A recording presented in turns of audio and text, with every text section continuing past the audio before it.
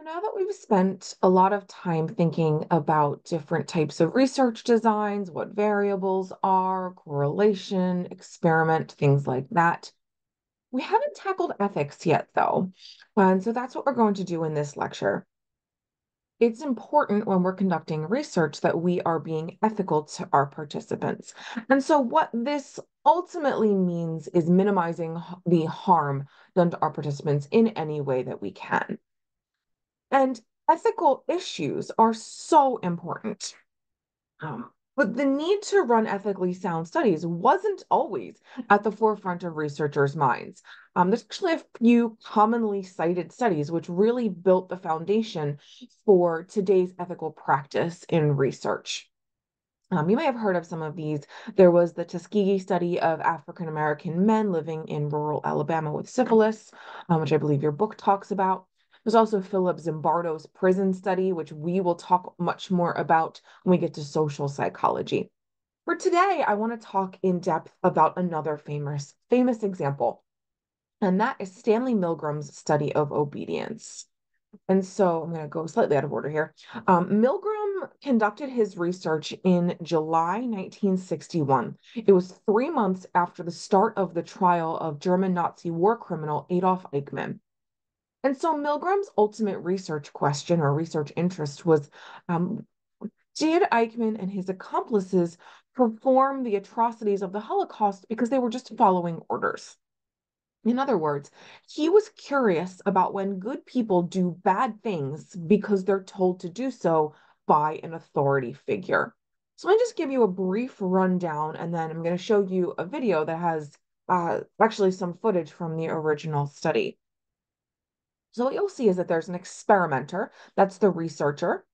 The experimenter will order the teacher, who's actually the participant, to give what he believes are painful electric shocks to a learner. Now, the learner is actually a Confederate or an actor hired by the research team. Okay. So they'll bring in these two individuals. Only one is actually a participant. They will choose from a hat to see who's going to be the teacher or the learner, but it is rigged. The participant will always pull that they are the teacher. They're then separated. They're put in two different rooms. The teacher can't see the learner can't see the teacher.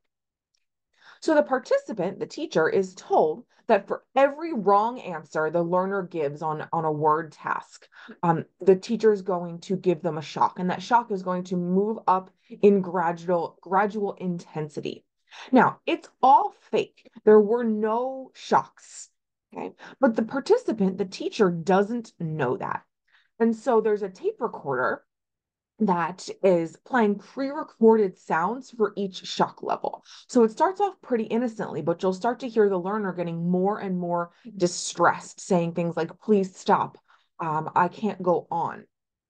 And eventually the learner just stops responding altogether and there's silence. And so the question is, how far will the teacher go in administering those shocks? So let's take a look. And we're going to jump ahead. In a unique period from, I would say, Laboratory at Yale University. The subjects are 40 males between the ages of 20 and 50 residing in the greater New Haven area. Psychologists have developed several theories to explain how people learn. One theory is that people learn things correctly whenever they get punished for making a mistake. 40 years later, Milgram's infamous experiment, obedience, is still taught in classrooms around the world. Would you open those and tell me which of you is which, please? Teacher. Learn. All right, now the next thing we'll have to do is set the learner up so that he can get some sort of punishment. What inspired Milgram, I would say there were a number of factors. One of them is he was very ambitious. He wanted to make a mark in social psychology. And he wanted, as he wrote to one friend, he wanted to come up with the boldest experiment that he could think of. Would you roll up your right sleeve, please? This electrode is connected to the shock generator in the next room. And this electrode paste is to provide a good contact to avoid any blister or burn. Do you have any questions now before we go into the next room? About 2 years ago, I was at the Veterans Hospital in West Haven. Mm-hmm. And while there, they detected a heart condition. There's nothing serious, but as long as I'm having these shocks, how strong are they? How dangerous are they? Well, no, although they may be painful, they're not dangerous. Mm-hmm. Anything else? No, that's all. All right, teacher, would you take the test and be seated in front of the shock?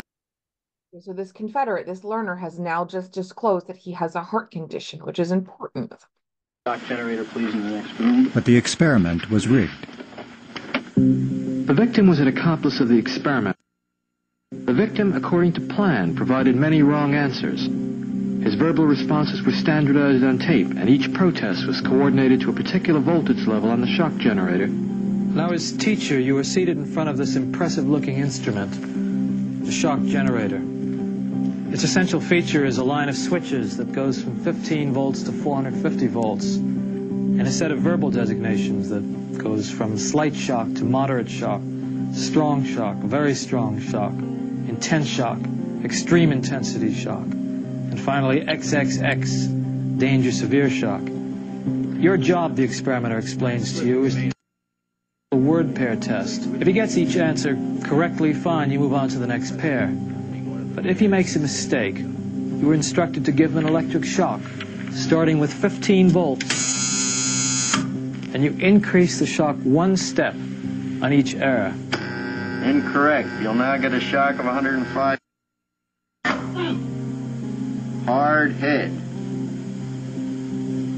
Just how far can you go in this thing? As far as is necessary. What do you mean, as far as is necessary? Milgram was very much aware that obedience is a necessary ingredient for society to function. But he focused on the darker side of obedience. Incorrect. 150 volts. Sad face. Wait a minute. That's all. Get me out of here.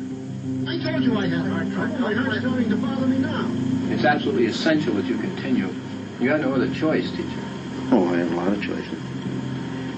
My number one choice is that I wouldn't go on if I thought he was being harmed. Now, this man makes disobedience seem a very rational and simple deed. Now, other subjects respond quite differently to the experimenter's authority. Wrong. It's hair. 75 volts, Jim. You don't know. Please continue. Some psychologists were troubled by the ethics of it. Many, if not most, subjects found it a highly stressful, conflicted experience. People are stammering, stuttering, laughing hysterically and inappropriately. 150 volts. Experiment. That's all. Get me out of here. I told you I had heart trouble. My heart's starting to bother me now. Get me out of here, please. Let me out of here. You have no right to keep me here. Let me out.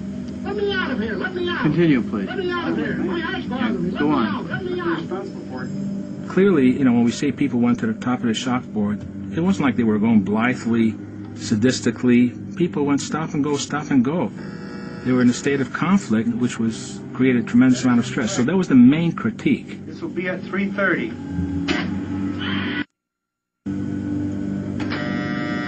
As his voice began to show increasing frustration, so did I.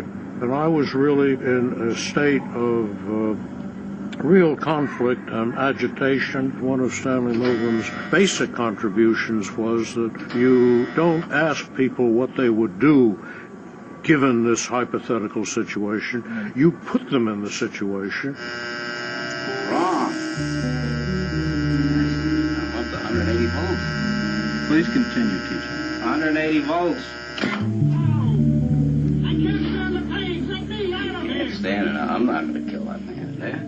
According to Milgram, one of the things that's a prerequisite for carrying out acts that are evil is to shed responsibility from your shoulders and hand it over to the person in charge. I mean, who's going to take the responsibility if anything happens to that gentleman? I'm responsible for anything that happens here.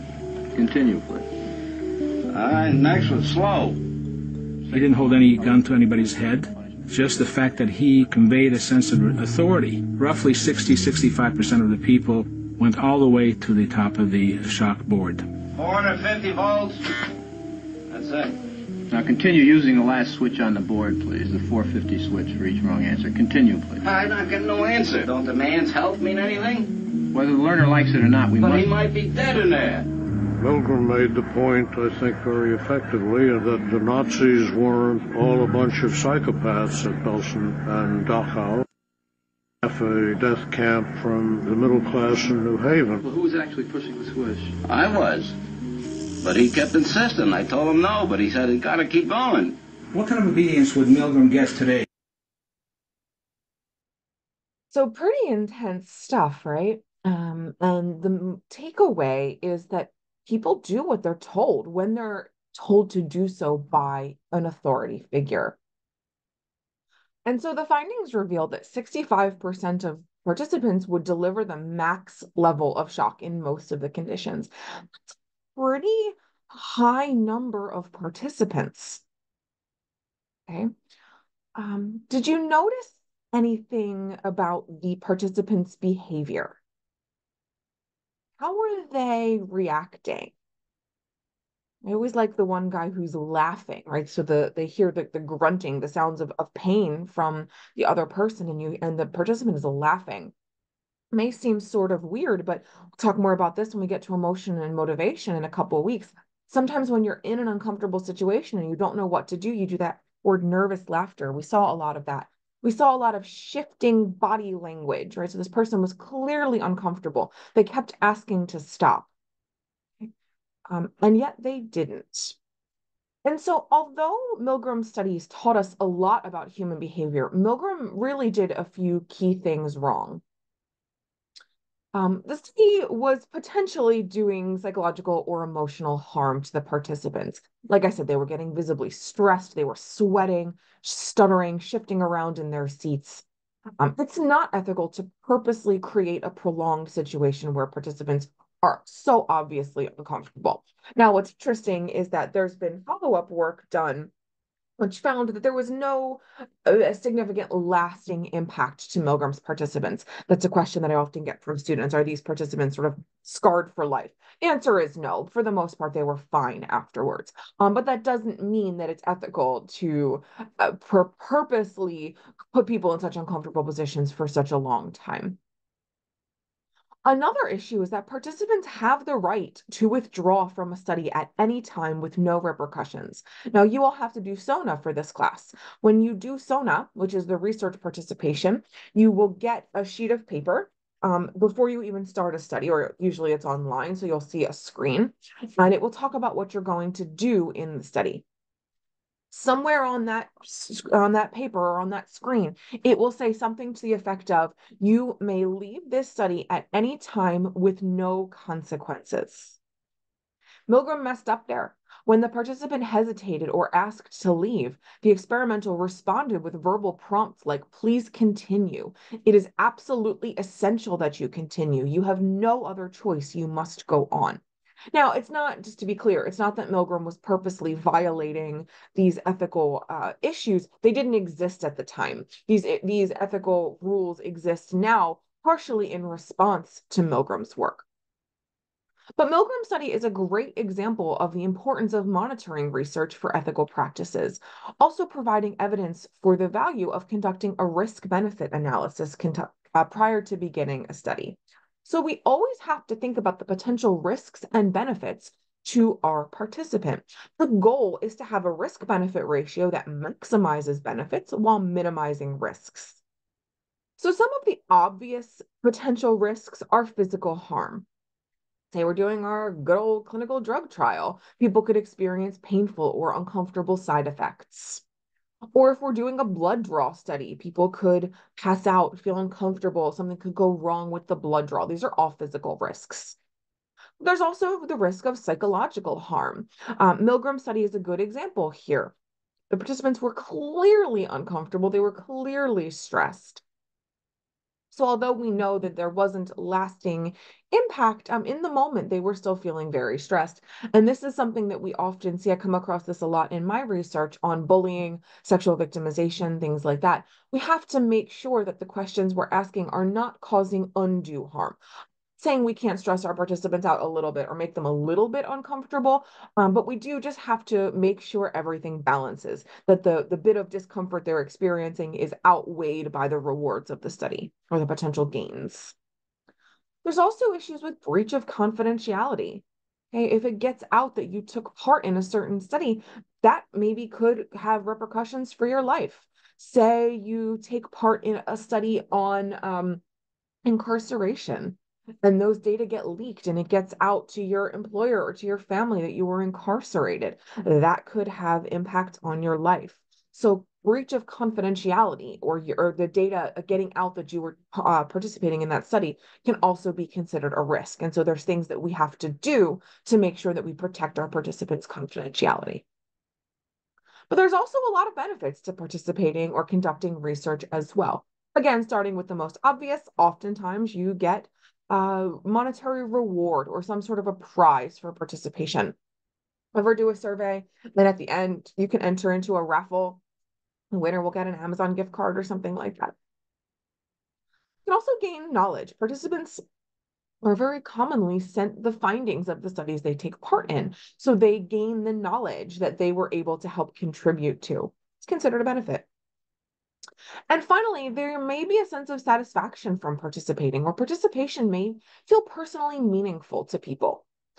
When I was at Rowan doing research on sexual assault, one of the big issues that we had was that the review board, which we're going to talk about in a minute, was very concerned that letting us conduct research on sexual assault was going to be stressful for our participants.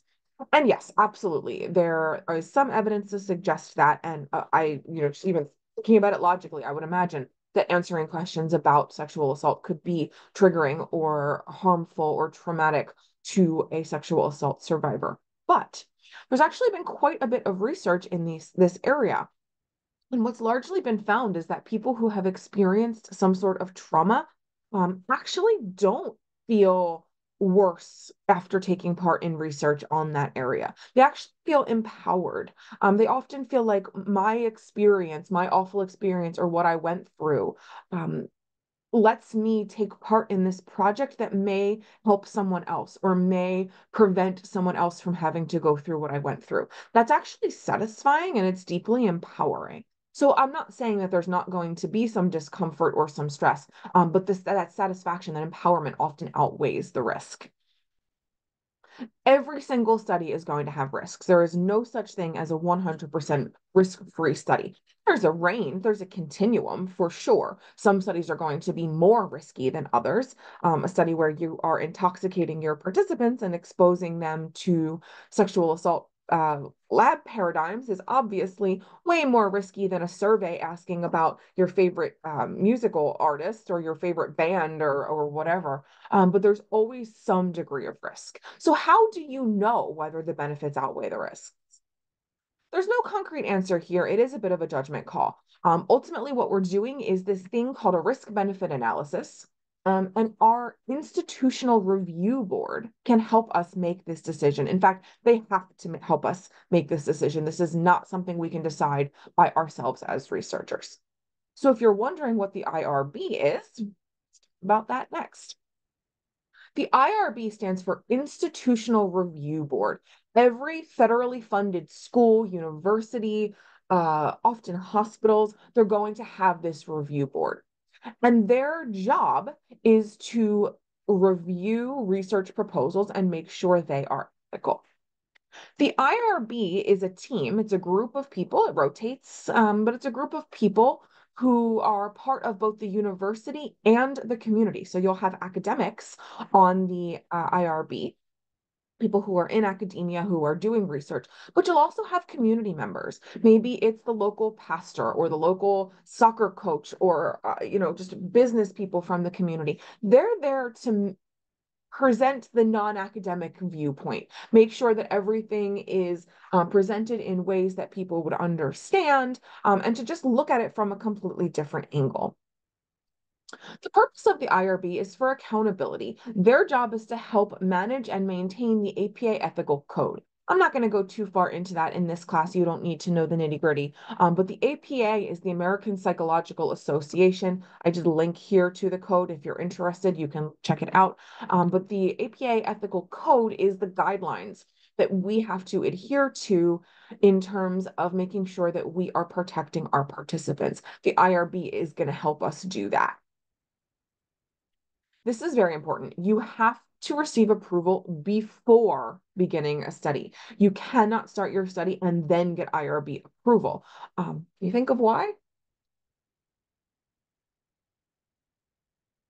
Ultimately, it's because the IRB, it's their job to help make sure that we're not doing anything harmful. If we start doing things first and then come to the IRB and they say, no, this protocol is problematic, we've already potentially hurt people. So you must receive approval before beginning a study. If not, you will never get your study published. You can also likely get in trouble through your institutional review board.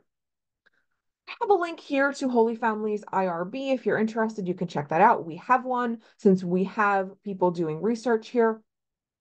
Should also note that the IRB is just for human research. For animal research, there's a whole separate governing body. It's called IACUC. I never remember what it stands for. Institutional Association for the Care and Use of Animals, something like that. I was going to say something else about the IRB. Oh, it'll come back to me. So, no, I was going to say that every piece of information that you are going to expose your participants to has to be given to the IRB. And so this is going to start with your statement of informed consent. This is the process where you tell participants what you're asking them to do before you ask them to do it. And there's a few really important pieces here to consider. Participants have to be told the purpose of the study. They have to be told all steps of the protocol, so exactly what they're going to be asked to do. They have to be informed about the risks and benefits of participation, as well as how you're going to reduce the risk. So if a potential risk is that they may feel stressed out by the questions asked, the way that you're going to compensate for that risk maybe is by providing them with resources that they can read afterwards that might help them feel calmer.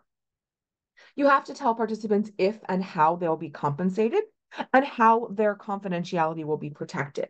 You also have to assure them that participation is voluntary and that they can leave at any time without any consequences. This is where Milgram fell short.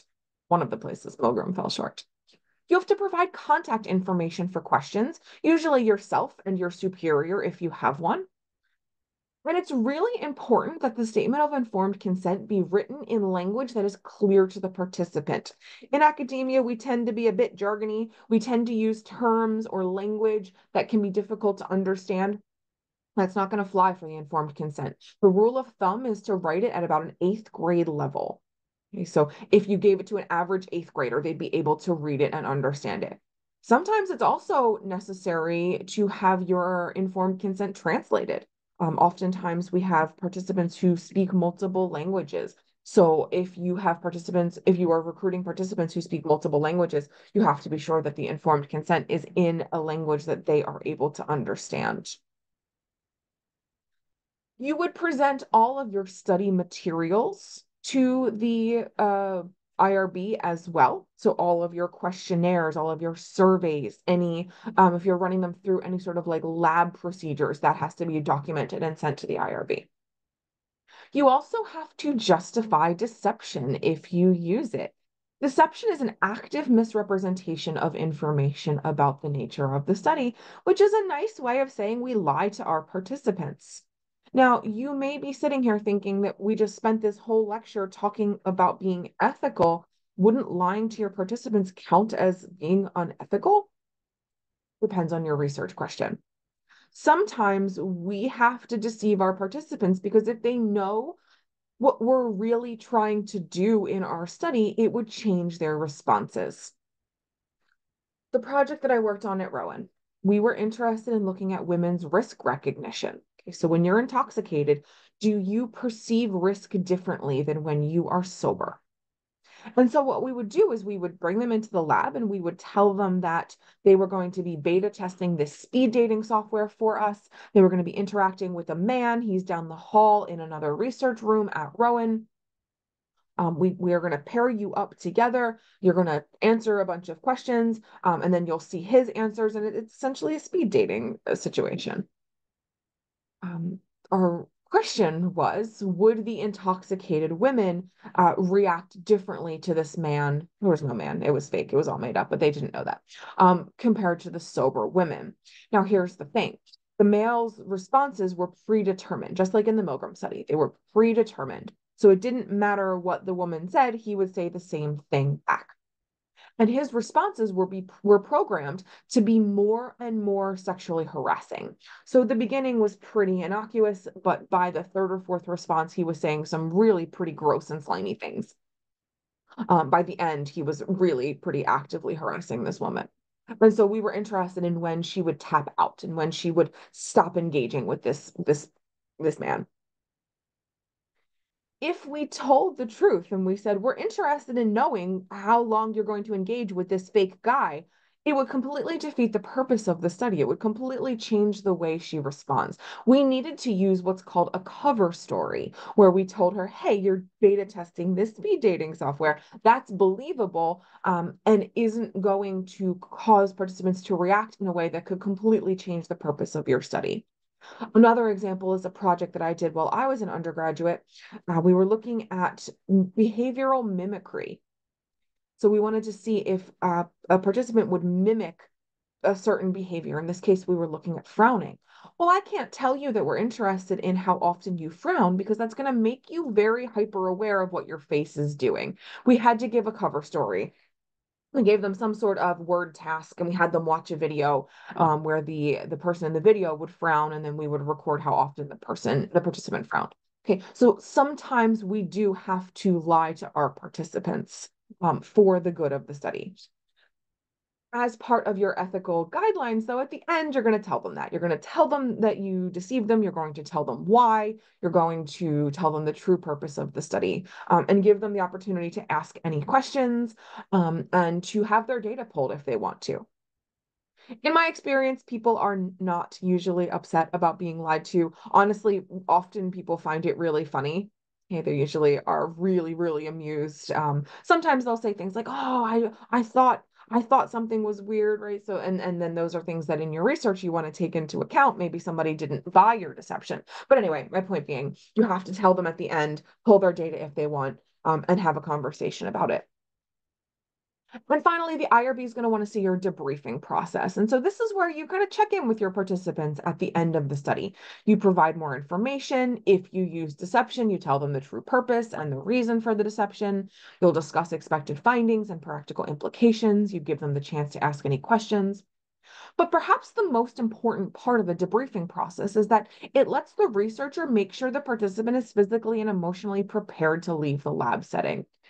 This isn't a major issue if you're doing something routine. Same thing with an online study, you're not actually engaging with the researcher. But in the case of the alcohol study, we were actually intoxicating our participants. We were giving them quite a bit of vodka. And so, as the researcher, as the experimenter, I needed to make sure that they were sober and not sick before I could let them leave the lab. I can't just let person who I've intoxicated to a 0.1 BAL, I can't just let them leave the lab and drive home. I have to make sure that they are sober enough. I have to make sure that they have a ride, things like that. Okay. And so that's a big part of the debriefing process too, is to make sure you have eyes on your participant, if it's a protocol that requires that. We talked earlier about breaches in confidentiality as a potential risk, but I'm wondering if you know the difference between confidentiality and anonymity. Confidentiality is where we keep personal information private. So this is where we collect information on the participant's name, their demographic information, their birthdays, things like that. But then we eventually separate it out. And so in my dissertation research, we did collect our participants' names because we needed it for one of the protocols that we were doing. So what we would eventually do once we had all of the data entered is that we would assign each participant a code.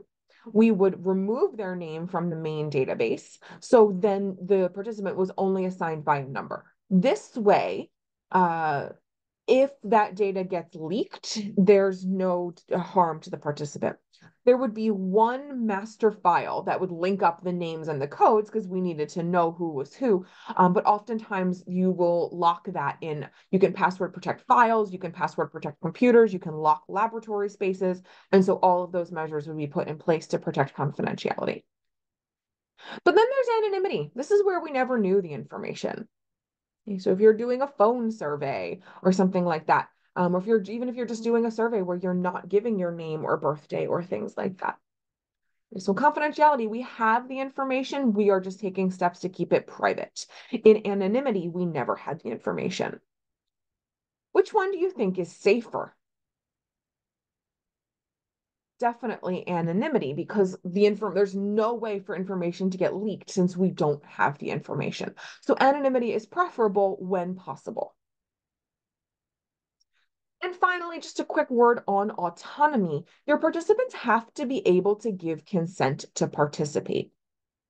There's a group of participants who are unable to consent for various reasons. Children. Okay, so children are not able to consent. They have not reached the cognitive level to be able to make that decision for themselves. Children under 18, I should say.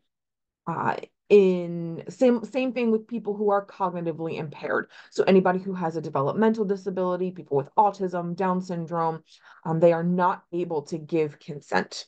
Psychiatric patients, okay, who may struggle to understand things, and prison inmates, although there isn't necessarily a cognitive impairment. There are issues with the next piece, which is coercion. Okay, so force, pressure. We can't force people to take part in research, but due to the incarceration structure, it would be way too easy to sort of force incarcerated people to take part in research. And so we have to be really careful there.